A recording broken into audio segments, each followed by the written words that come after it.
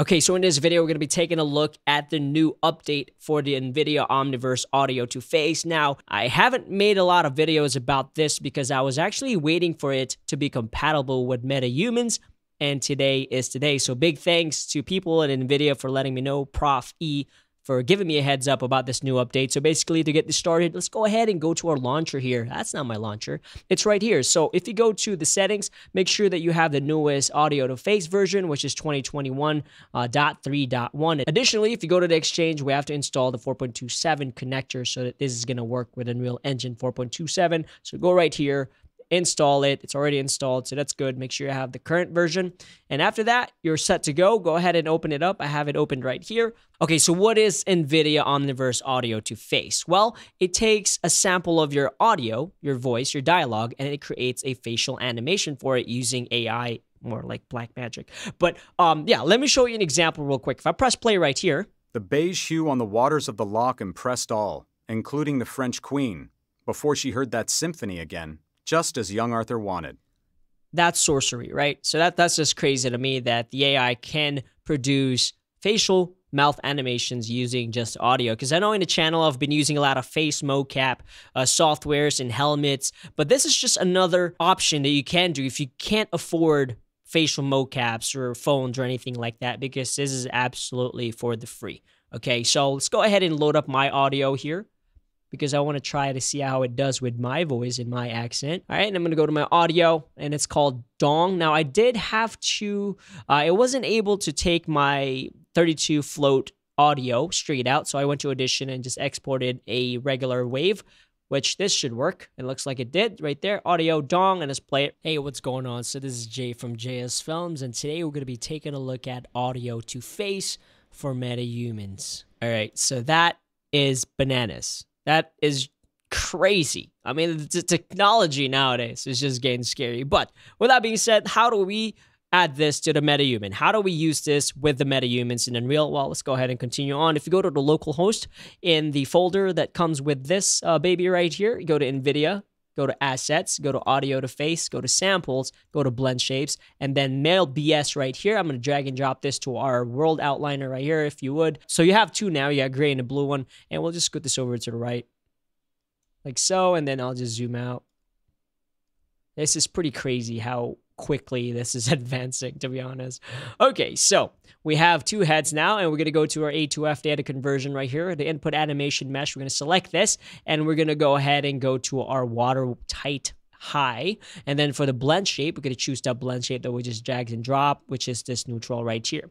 And then you're going to click on Setup Blend Shape Solve, and then what you're going to do is just go ahead and adjust this. And again, you can tweak this as much as you want, but let's just mess around with it like that. Okay, and if I go to Audio2face, and if I play this back now, hey, what's going on? So this is Jay from JSFILMZ, and today we're going to be taking a look at Audio2face. What that's doing is actually transferring this animation to the other animation that has the blend shapes. That's really what that is. BS anim is the blend shapes. After that, all you have to do is export this baby, and you're good to go. So to do that, let's go ahead and go back to our A2F conversion.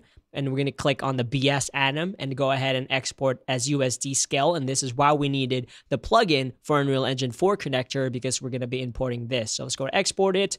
And this is going to take it to some folder right here, which, okay, I got it. I'll memorize that. And it's going to do its thing. It's going to render it. Now, I have it set at 60 frames per second, but you can mess around with that if you want. Awesome. So we have Unreal open now. Right here, we have our character that I've been working on for a little bit. So you can see he is right there. Let's go ahead and turn up the light right here. I'm going to go turn it up to 8. Okay, that's good to go. And let's just bring it in closer here, so you can see it a little bit better. I know it's really moody. All right, so how do we do this now? I'm going to go to Content right here, and I'm going to create a new folder here. And I'm going to name this Audio2face. If you didn't know, that was French for 2. You're welcome. I'm going to right-click on it. Import facial animation, and we're going to look for that folder now. Let's see here. I think I left the default name right here.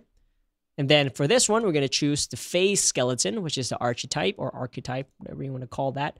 And there you go. It's right here. And now what I'm going to do is create a new sequence, and we're going to call this your mom. And then I'm going to add Phoenix in that sequence. right? We're going to delete the control rig, and we're going to track animation A2F cache.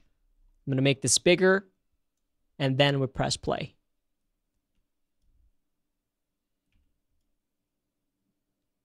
That's crazy. That is so crazy, because you can actually see.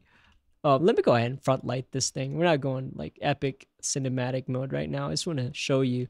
There's actually like flip roll movement. Look at this lip roll. The lip is actually rolling. And like I said, I pretty much just pick whatever settings I have. But, oh, man. This is insanity. And let's see if I have a... I think I do have, because this is a little short that I am making here. I do have some body mocap. So let's see. I'm going to move this, rotate it to the right. Right. So now we have the body and facial just like that. And I know what you're thinking. You're probably like, well, Jay from JSFILMZ, Mr. Smarty Pants, what about the eyes? Well, got something for those eyes. This is how you fix those eyes. For now, at least, until they figure it out. Check this out. You want this right here? Bop. Just like that, bro. This is how we do it. This is how we deal with things, guys. Nothing stops us. We just keep going. Oh, yeah. Oh, yeah. Booyah. That's it. Messed up a little bit. Like this. Okay, what were you saying about the eye? What? Animating in the eyes, what? I don't see any problems here. I think this works. So now we have this good-looking guy. I'll press play right now. Look at this. What? What? All right, so that's enough. All right, so that's pretty much it. That is how you use Audio2face from Nvidia Omniverse onto a Metahuman in Unreal Engine 4 using an audio clip. And as far as I know, you can use the auto face with character creator as well. They have a bunch of videos on their channel, but I made this Metahuman for now so you can see, because this just came out. So this is not just Metahumans. You can apply this onto a Relusion character creator as well, which is bananas. Like always, if y'all have any questions, let me know, and have fun with this. And show me some of your results in my channel here in the comment section.